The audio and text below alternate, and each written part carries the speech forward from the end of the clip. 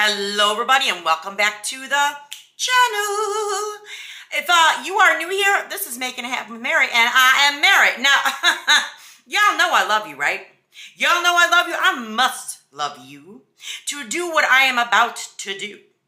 Not only did I purchase probably my most hated scent from Bath & Body Works. Well, no, there's another one that takes the top spot, and that's Kaleidoscope. I've never been a fan of that sucker. She smells like, I just can't with that one. I can't. This one, though, is right up there next to it, and I have not purchased her in many years. I recently picked it up in a haul. I think it was like $4.95 sale, because baby, I sure as hell wasn't paying full price for this crap. But I bought it because a lot of y'all have been asking me to do an actual review and comparison on this scent. So, out of my love for you, I'm doing it. And it is Japanese Cherry Blossom, y'all. Yep, Japanese Cherry Blossom. This scent has not changed, in my opinion, in a very long time. I've never really liked her ever since she first came out, but I will explain why. Scent notes are Japanese Cherry Blossom, Asian Pear, Fresh Mimosa Petals, White Jasmine, and Blushing Sandalwood. Now listen, I ain't going to throw shade or hate on none of y'all out there that actually like JCB. Hey, everybody likes what they like. Me personally, this just makes me think of old church ladies. The church ladies with the gum that's like ripped in half, the stick gum ripped in half in the bottom of their purse, and the candies that look like they've been in there for at least a decade. Those ladies, you know who I'm talking about. Yes, because it's so freaking powdery. And it's powdery to the point that even I don't like. I love me a good powdery perfume or a good fragrance. This takes powdery to a whole new level. Yeah, that level. Way up there, baby. Powdery in the sky. High as apple pie. That's what this is. Like, I mean, I don't even pick up the Asian Pear in it. I wish I did. What I mostly get is a very, very powdery cherry blossom note. There's a little bit of jasmine in there, but it's not heavy enough for me to actually like this. And they say sandalwood, and y'all know me. If you've been watching me for a long time, I love some sandalwood. I love me some sandalwood. I'm not picking it up in here. Do you guys pick up sandalwood in there? I'm really curious. Before you go any further, drop a comment down below. First of all, let me know if you like JCB or if you hate her.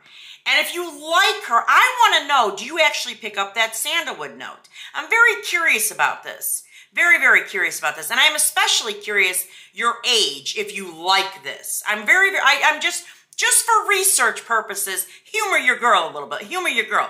I know my clothing today does not match the packaging, but your girl's feeling a little summery, like I'm getting ready after this video. I'm going to need a drink. I'm going to need a drink before I even have to do this video. So I'm ready to feel it and feel the vibe. Yeah, like I said, mostly very, very powdery cherry blossom with the teeniest bits of more floral in the background that they're not even discernible floral notes. To me anyway, to me. But if you like something super powdery like that, we will do a comparison. One I actually saw, this is a while back, when this scent that I'm about to compare it to first came out, I saw this, and I was kind of like, because I love this scent personally, this next one, but I don't like JCB, and it was Sapphire Moon.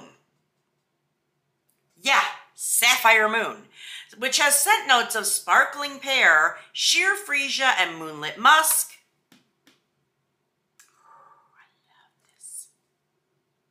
In here, you definitely get the pear. I pick up a pear note. I also pick up a very beautifully done freesia. It is not overwhelming. It's not a huge, like, bam, in your face freesia, which I love me some freesia, but sometimes it can be too potent in a scent. And the musk in here is done just right. Not to mention the fact, I don't consider this powdery. Do you guys consider this powdery, those of you who have had Sapphire Moon? Do you think it's powdery? Yeah, I don't get a powdery note. Oh God, I hate even smelling this. It almost smells like this shampoo that I remember my grandmother having in her house when I was a little kid back in the 80s. It kind of reminds me of that shampoo, but I can't put my finger on what it is. Yeah, but this is definitely not that. So I don't know why this person, I think they were trying to say, if I remember correctly, that it was powdery, but I don't think this is powdery, baby. No. Now this one, I had to laugh a little, but I can understand it a little bit. They were comparing it to 1 in a Million. Yes, 1 in a Million, which has scent notes of jasmine extract, tuberose oil, white gardenia, pink pepper, and cashmere musk. She's strong as hell, I will say that. I want to say this bottle was from 2022. The tuberose in here is so heavy to me, along with the gardenia more than anything else. But I think, again, I think this comparison predominantly was because it's a floral scent. And I want you guys to understand, when I do a lot of these reviews and comparisons, and I mention what another content creator has said it smells like, I do a lot of it in humor and in good fun. That's why I never name the name of the content creator. I never say where you can exactly find, like, this is their name on this platform. Because I know that every nose is different. I understand that. But for the majority of us who smell one thing and maybe the other 20% that smells something else, to us, it's comical when a person suggests one scent smells like the other when they're like nothing alike, at least in our opinion. So I just want to say that because I have seen a couple comments from y'all lately like, oh my God, you're so mean. I'm like, oh my God, boo, you missed the whole point of this video, didn't you, honey? Didn't you? Didn't you? It's supposed to give you a little laugh. Damn. Lighten up, girl. Shit. Yeah, but this one has like beautiful florals in it, whereas this, again, is a powdery floral. Like very powdery. This is strong. Like it's strong and can come across offensive to some people, especially people who already don't like JCB. I've heard a lot of them say that they don't like 1 in a Million. Me personally, I do, because of that tuberose, but I'm also a fan of tuberose. So if you're not, you see where I'm going with this. Another one I saw was Night Blooming Jasmine. Yep, I do have a nice little healthy dent in her, so that should tell you something. Scent notes are jasmine flower, white musk, and apple blossom. Oh my God, the apple blossom in here is gorgeous. And the jasmine is actually done perfectly. The jasmine is done so well, it almost comes across as a little bit lilac, but it's jasmine. Now,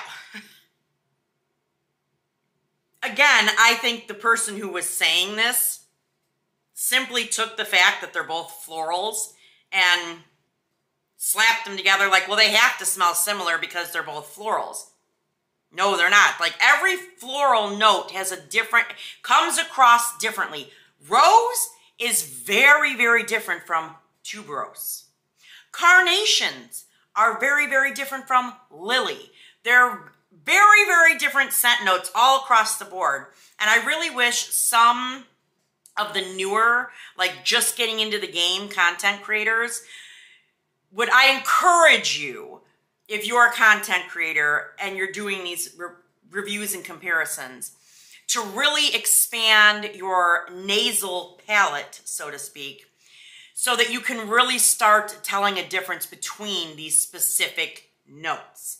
I have had a lifelong love of fragrance, so my sniffer is a little more trained over the last 25, 30 years. Baby, I'm 45 years old, so I put in some work in this game. You know what I mean? But this is not, it's not this. It's just not, it's not. Yeah, it's not. It's not. The jasmine is done beautifully in here, and it's a beautiful soft floral. It's not, it is strong, but it's soft. It's not like screechy, if it's what I mean to say. This just, yeah, I can't. Now, the last one I want to compare it to this. I did not see this compared anywhere else, but I did start thinking about the powderiness factor, because I do know there is a real big powdery note in Luminous. There is a powdery note in this one I'm about to show you. And some powdery notes can come across beautifully. And one of them for me was Chasing Fireflies. Chasing Fireflies most definitely has a powdery note. And I imagine a lot of people who did not like this for that powdery note probably did not like this either. This was a hit or miss with a lot of people. I was not one of the people who got the bug spray note. I got the beautiful notes, which are Golden Pear, Jasmine Blooms, and Illuminated Woods. I just talked about this scent recently in another comparison video.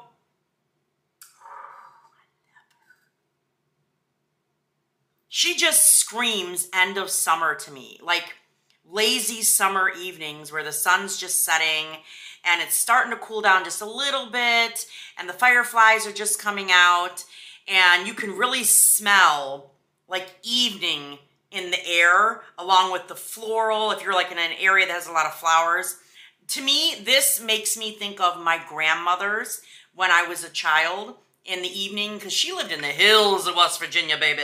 The hills. I mean, she ran the post office out her kitchen. The hills, yeah. And this, for whatever reason, makes me think of that. Sitting on the back porch and rockers and just the smell of the air and the lightning bugs, and she had flowers everywhere. So this to me is more, I think, more of a nostalgia thing, but I love it. And the powderiness in here is not like this old lady powder note. I can't explain it. In here, it really makes me think of that really loose setting powder that CoverGirl used to make. That's what it is. The big loose setting powder by CoverGirl that I remember my grandmother used to wear it way back in the day, like in the 80s. That's how long this has been out.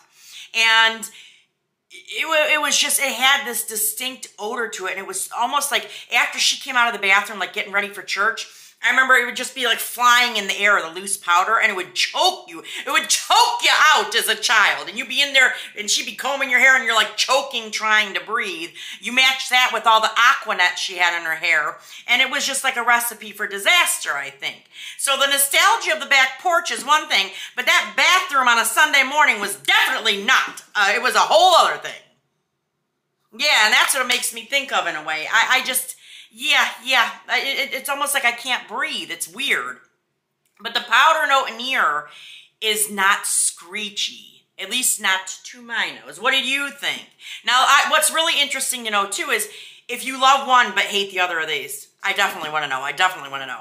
But, yeah, y'all, you know I love you if I did this review. But I hope it was helpful for some of you out there. If you hated it, you can tell me that, too, honey. You ain't going to hurt my feelings. But yeah, but you guys know what to do. You know the drill. Like, comment, subscribe, and ding the bell so you're alerted every single time your girl uploads. And I will see you in the next one. All right, you guys. Bye-bye.